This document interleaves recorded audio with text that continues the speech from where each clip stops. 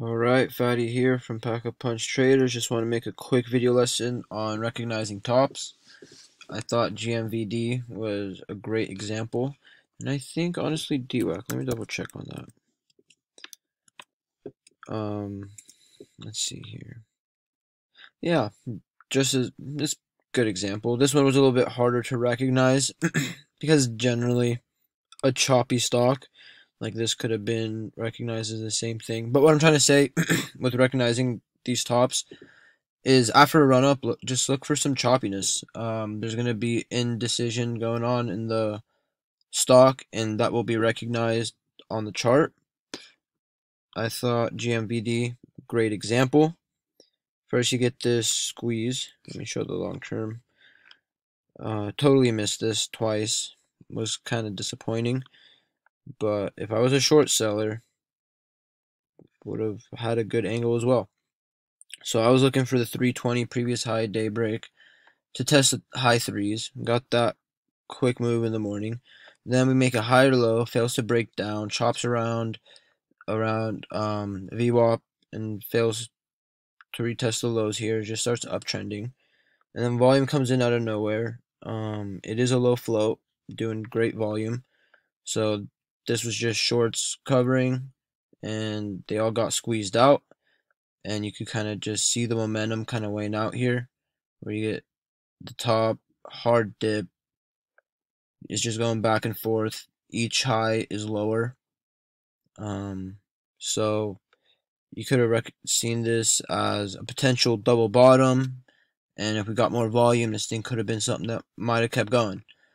But considering market conditions, also this with a strong move with 4.5, 4.6 up ahead as resistance, getting this choppy action is a good indicator that the top might be in, that soon there might be some dilution and or distribution, and here we go.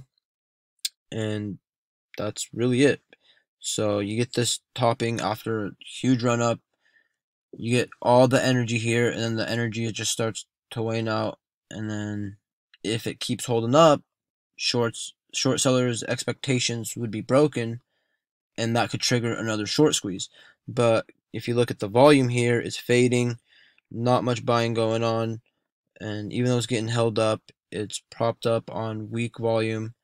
So the second that volume dies out and short sellers take over, it's over. And you can see that here with a huge panic, and then you get the fade here, which would have been a decent play, 15% or so, getting in the low fours, covering in the mid threes here.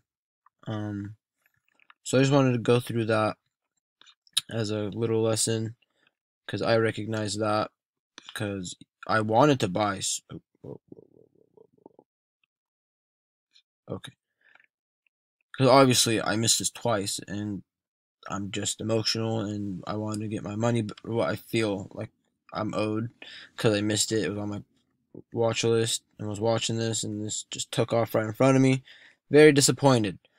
But I really could not get myself to take this, because, like I said, we could even set this trend line here. It's just lower highs, and then volume fades, and the sellers take over. So in a different market, could have ended differently, but for now, that's just what happened, and that's something to look for.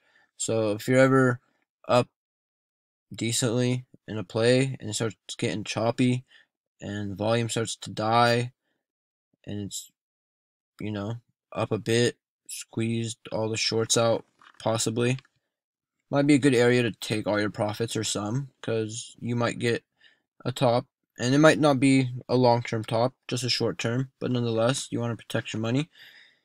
So before I start rambling, we'll keep this under 5 minutes. There's just a quick lesson on recognizing tops.